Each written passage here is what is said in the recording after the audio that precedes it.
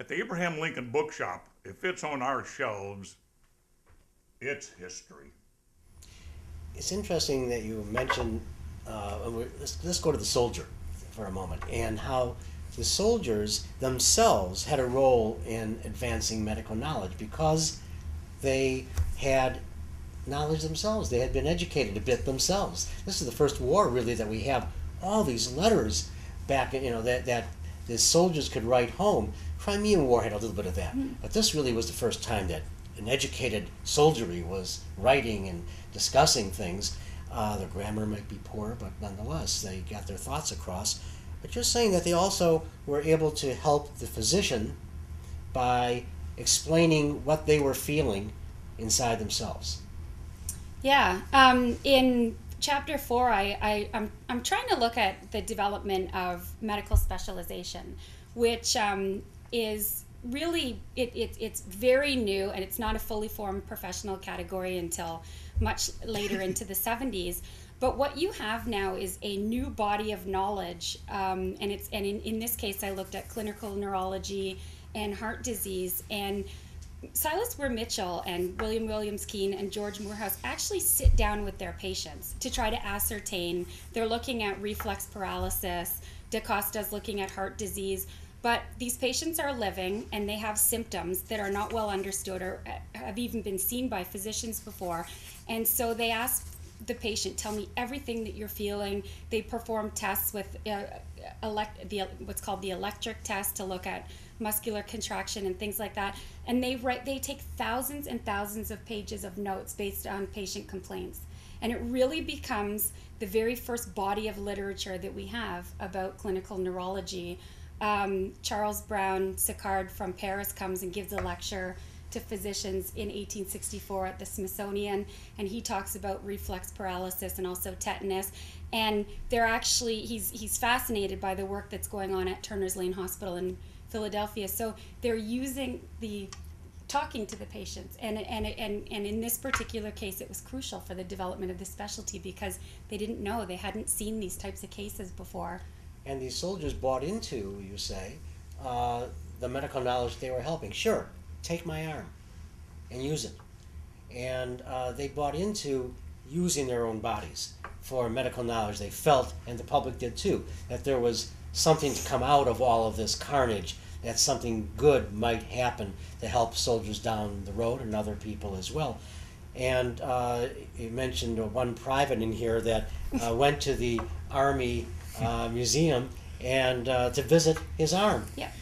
And some wanted them back, I understand, as well. Well, I found that source early on, and I thought, I'll delve into Foucault, and this is going to be all about ownership of bodies. And I really didn't find a lot of stories about soldiers demanding their body parts back, but what I did find a lot of were numerous letters saying, would you mind photographing my body part and mailing me that photograph? It would be a very valuable war relic to me.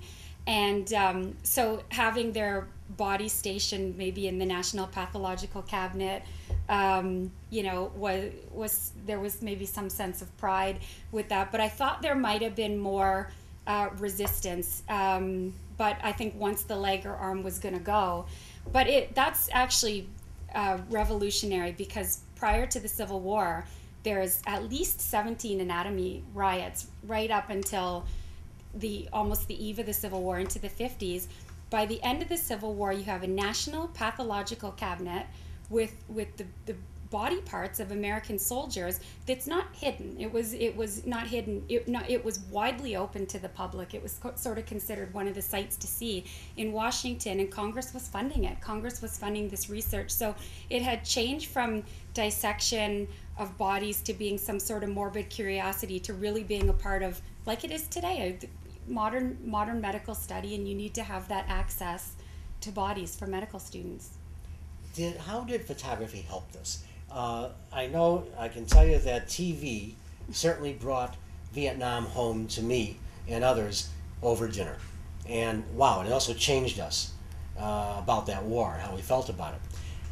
How did photography help the medical sciences and for the public to understand what it is? Here you could see a limb off and a suture. And how many photographs do besides being in Harper's or Leslie's and they show some of the bodies, and of course the medical and surgical after the war that really show a wide range of suturing and diseases and everything, pathology. What do you see in the collecting world? I'm kind of interested out there in the. Are there many photographs that were actually disseminated and purchased? They're getting rarer, and they are Were rare they to out there at purchase, the time? we owe that to Dr. Montague. Montague was the first surgeon, federal surgeon. He worked at Harewood Hospital, and he started taking pictures of the war wounded. And these were disseminated into the museum, and people could see, or physicians could see a gangrenous wound, what it looks like, how the sloughing of the tissue and things like that. And during the war, this was the first war, and I guided Antietam. I always tell my people out there that this is the first battle that was actually photographed. Brady sent Gardner and his people there within 2 days, and they were taking pictures of mutilated, bloated bodies and sending them back to New York to the parlor, and the people would spend 25 cents to come and see the horrors of war. So what did this do to them? I mean, watching TV sent us against war and helped get us out of Vietnam. I don't know if this really helped end a war, but what did it do to the public? For the photographs, there is an important political dimension to these photographs because, as Gordon said, Dr. Reed Bonnecue sent in numerous photographs. A few other physicians did too. They were labeled contributed photographs, but the Army Medical Museum themselves hired 2 photographers so that at first it was for pension requests. Soldiers might go there. In some cases it was to continue the treatment that had started with the war, say, for example, a specialty. But these photographs were bound into volumes.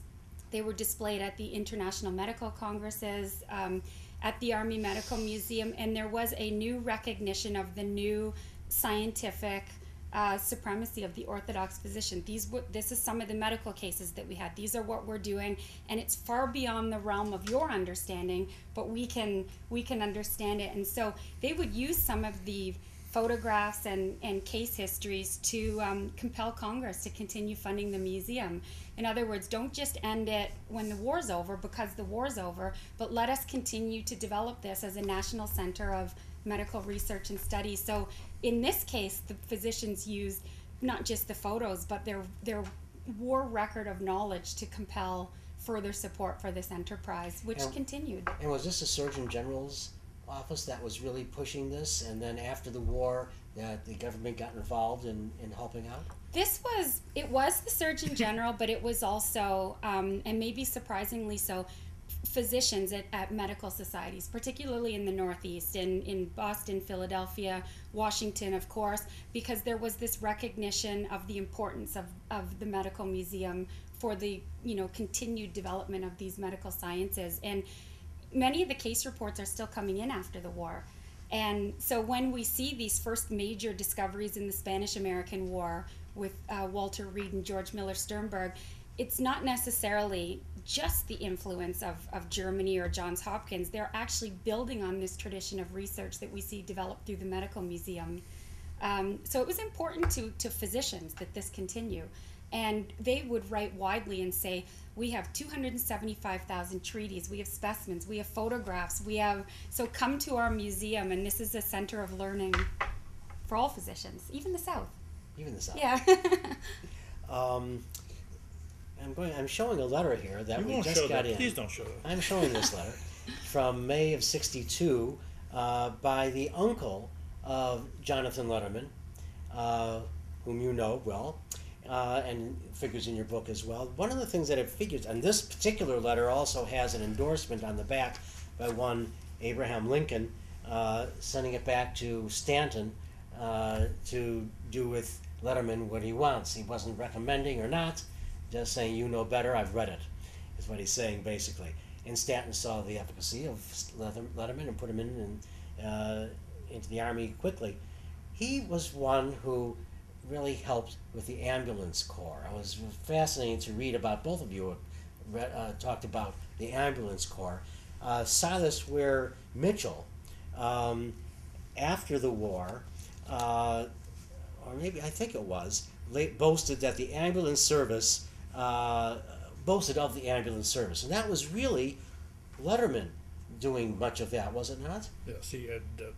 And what were the innovations that he put in?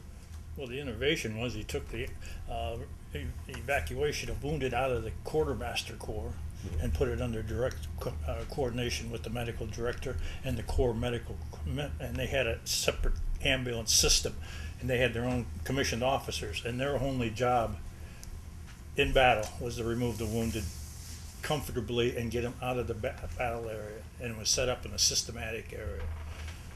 Did this happen at all in the South?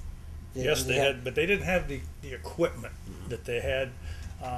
But Letterman only had it in the Army of the Potomac, and that was signed off by McClellan in 1862. The birthday of the ambulance system in our country is August 2, 1862, and McClellan signed off on it and saw what it could do for the morale of the soldiers. You know, if you're wounded on the battlefield, the worst thing you can do is you think you're going to be left there. Sure. But if you have a systematic care where the people their only job is to get you off of that battlefield and get you to a hospital environment where you can be taken care of, you're going to feel better about it. So Letterman worked on this system and worked on it, and finally, I'm just doing a lecture Saturday on the evolution of the evacuation system from Antietam to Gettysburg, and how it evolved from Antietam to Fredericksburg to Chancellorsville to Gettysburg, and how it worked. And I brought up Vietnam, and that comes into mind again, how well that they could evacuate, and I think a soldier felt some comfort in that. World War II, was that as well done? World War I, I'm not so sure. World War I was, the equipment was bad. They had carts, horse-drawn carts. They had a few trucks and things like that. Was it still under the medical department? Yeah, they still under the stayed medical. there from then on. Yeah, and in World War II, they started getting better at it. Korea was the first time they used helicopters to remove wounded out of that battle area. And then in Vietnam, 20 minutes, they were getting casualties off of a landing zone and into a hospital zone. And now in Afghanistan, you get a patient and you get them to a field dressing hospital, they're going to live, because within 7-8 hours, they're out of that theater and they're in Germany with these air ambulances that they're using over there. And that all started with Jonathan Letterman. It's still called the Letterman Plan. It is? Yeah. Fascinating. I'm going to put the two of you to work for a moment. If you'll please sign these for people who are asking for them. And I'm going to thank some of you who have ordered books before. Arthur in Emmitsville, Virginia. Rob in Providence, Utah. Jeffrey in Lebanon, Pennsylvania. Frank in Carroll Stream, Illinois. Sherilyn in Tacoma, Washington. Gary in Toronto, Ontario, who is in our audience today. You could have just done it here. The Smith family in Longwood, Florida, as always, we thank you. Charles in Scottsdale, Arizona. Mark in Madison, North Carolina. Dan in Downers Grove, Illinois. Les in Chicago. Letterman, Silas Mitchell. But Hammond is another one that had a lot to do with this war, and we didn't really get into him, but he's in this book a great deal. Reconstructive surgery. He's my hero. And the experimental method, which is prominent in your book, on how the experimental method was taken over. Not that I'm asking this, did European physicians, we heard about how Americans went over to learn and brought over some of that knowledge here. Well, the European physicians didn't have a war on the scale to use. Did they start to come over here to learn? There were quite a few that came over here to learn, but more interestingly, when I went into the Army Medical Museum to do my research and I looked at the big letter books, in developing Civil War medicine and some of these ideas about medicine, some of the American physicians, notably Woodward at the museum and through the museum, wrote numerous letters to very prestigious European physicians, Rudolf Virchow, R.L. Maddox, in developing photomicrographic standards. And there is such an important influence from these elite European physicians, but now on American soil. And through this sort of interaction, there's a recognition among some of the top doctors in Europe about the new standards in American medicine that developed through the war. So these letters are fascinating, and by the end of my book, I sort of try to take you on a journey from 60 through to the cholera epidemics of 66 and 67 and 73. When they have all these international medical congresses on cholera, they are now incorporating the American experience and some of the management strategies developed through the war. Before the war, a lot